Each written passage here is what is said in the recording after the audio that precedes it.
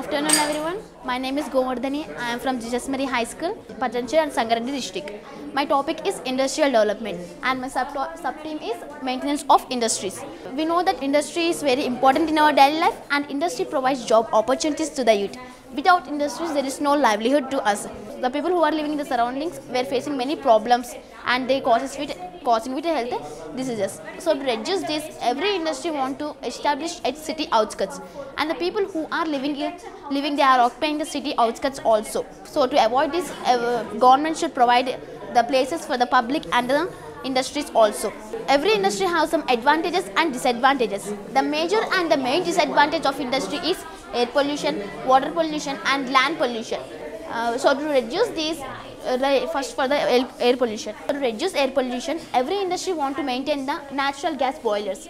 By this, it purifies the air and releases fresh air into the atmosphere. For to reduce land pollution, we want to separate organic and inorganic wastes. Organic should be dissolved in the soil by the biodegradation method, and inorganic should be recycled in the recycling unit.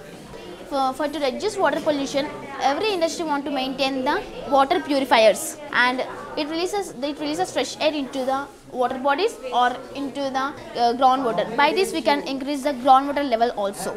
By this, we can reduce all the pollutions and also saves our environment from all the pollutions. And this is industries nowadays.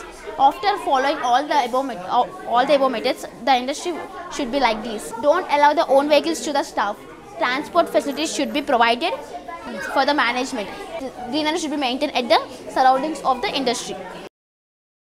Thank you, sir. Have a nice day.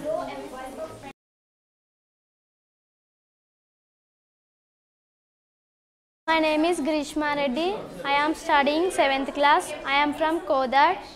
I am studying Sri School. Today my project is hydraulic systems. It is works based on Pascal's law. It is hydraulic bridge.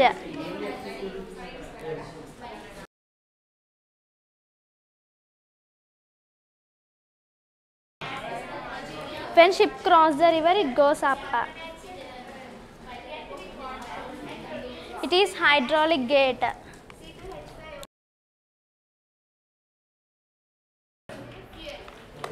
It is hydraulic crane.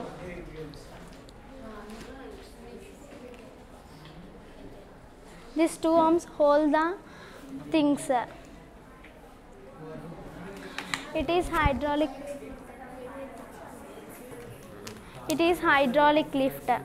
It is used to lift heavy objects. We see this lift in industries, factories, etc.